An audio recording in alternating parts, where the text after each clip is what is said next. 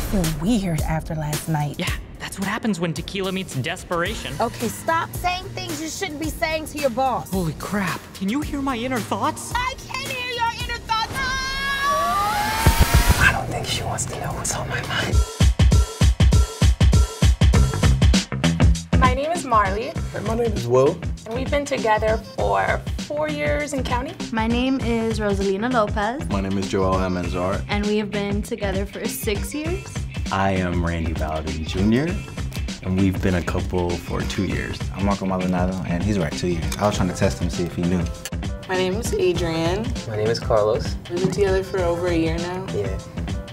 Are you confirming? Yeah, because I was like, what do you think about that? My name is Rika. My name is Chris, and we've been together for 2 years. I thought we met at a party when I was actually trying to hit on him. So apparently... Let her tell the story. She's gonna be like, yeah, I bagged him. I did. How? I sent the message first. No. We met through a group of friends. He had like a really nice hoodie on, so I was like, okay, cute. I bagged in real life though. In real life? How? Because I was like, you know your dimples, they're cute.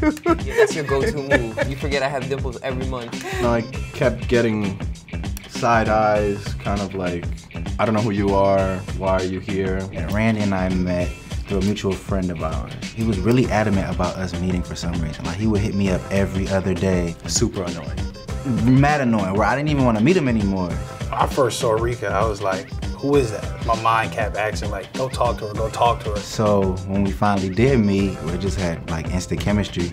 But the gag is the dude that hooked us up tried to like break us up later on because he wasn't feeling it. Because I guess he just like seen it, and I think he liked his ass, but it's all right. What's funny is like we were like, you know what, we're gonna keep this casual, you know, and let's promise not to fall in love.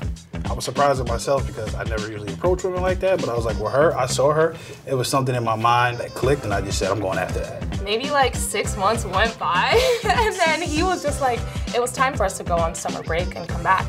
And then he's just like, when am I gonna see you again?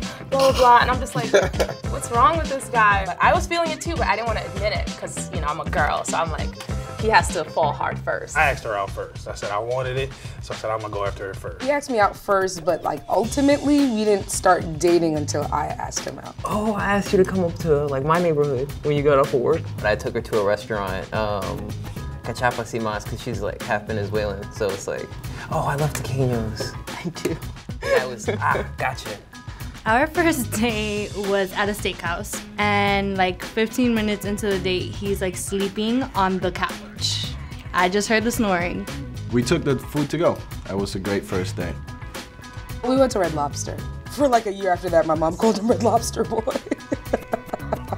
We used to like play wrestle all the time. And at the dorms, so when we would play wrestle, I would literally like slam him on the bed. Nice. I know I look like, you know, whatever. Don't listen to this. It's a real story. And then I would like slam him on the bed, and then the bedboard would break at the bottom, like break. The first time I met Joel's parents, I was not like dating him per se. We were not official, and it was definitely by accident. So we had to ask the RAs to get us new bedboards. So I slammed him on the bed like 4 weeks in a row. So the RAs were like wondering like what's happening like in this room. I have a very like wide range memory of like white actresses for some reason in like the 90s. No, he really It's really, really weird. And I don't even follow like actresses or white actors. all these I know all their names. Like they pop up on the screen, like I'll know it. My first thought was like to say I was your roommate's girlfriend or something because I really was terrified of meeting them. That would have worked. And I ran out of your house. He'll quiz me like some white girl comes on the show and he'll be like, what's her name? And I'll literally like know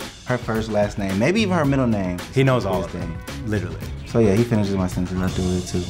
I would describe Carlos as funny. Go on.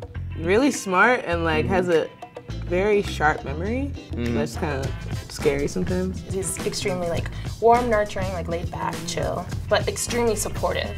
That's why I like a lot of him. And very nurturing, honestly. I would describe Adrian as very intelligent, a hard worker.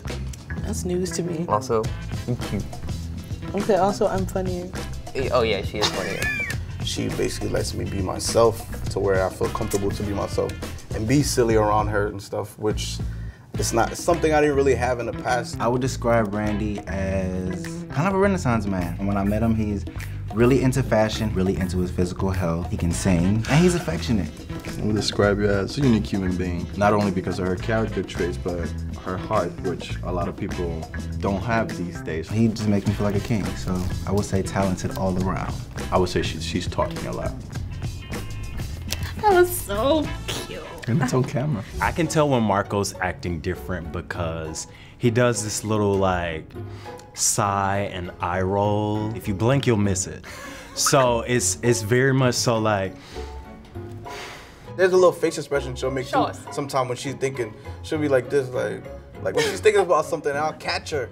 And I'm like, hold up, what's wrong? Like, and she was like, oh, nothing, and stuff. And I'm like, I know when you're thinking about something. I just saw your face crunch up. I can tell when Randy's acting different. He gets quiet and then he paces too. It feels like a lot on his mind.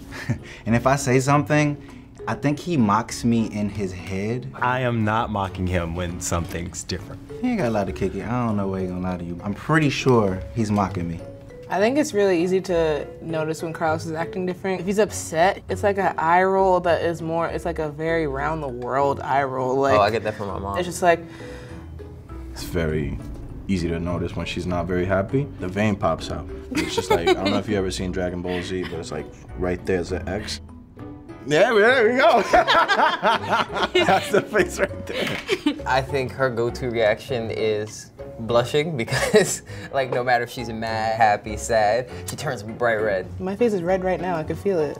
Yeah, I feel the heat. If I could read Randy's mind, I don't think it would necessarily make it better. I think maybe certain things would make it better just because I would know certain wants and certain likes if I didn't already know that. But just overall, I think it makes you disconnected in a way because I feel like if you know too much about somebody, you kind of either get bored and you kind of like stir away from them. I think sometimes I want to read your mind just like, if you're upset, I just want to know more. Oh, most of my thoughts are like cute animal clip shows. Right, I know. Like, but sometimes I feel like I don't want to read his mind because I just know it's like out of pocket. Yeah. Even moody situations, like I wouldn't want to know every single aspect. He's moody. I'm like moody boots, B. The sun will come up and I'll be all happy and then like a plane will go and I just get mad just for some reason. But I'm in my nuts, but I kind of keep it under control.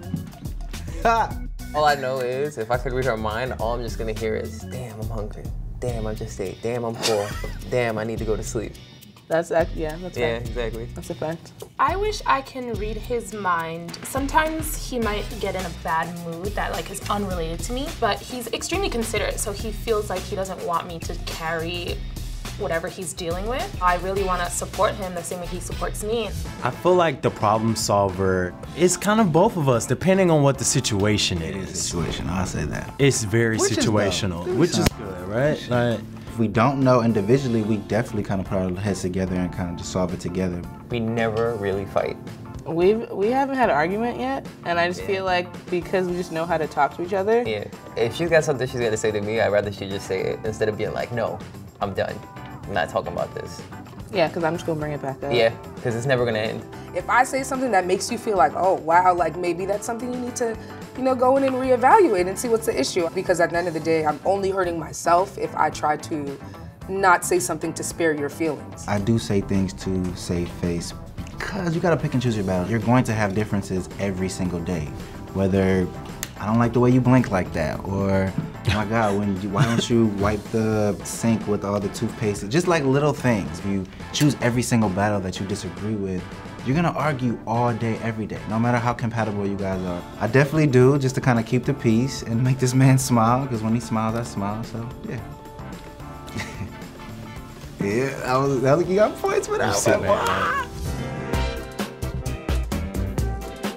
His go-to restaurant would be Cal's Bakery or Bebe Fritai, which is the same, it's a Haitian restaurant that are next door to, like near on the same block. I'll say he really did not like driving, but because I was like, yeah, I am not driving Miss Daisy around New York City, he's definitely started driving more.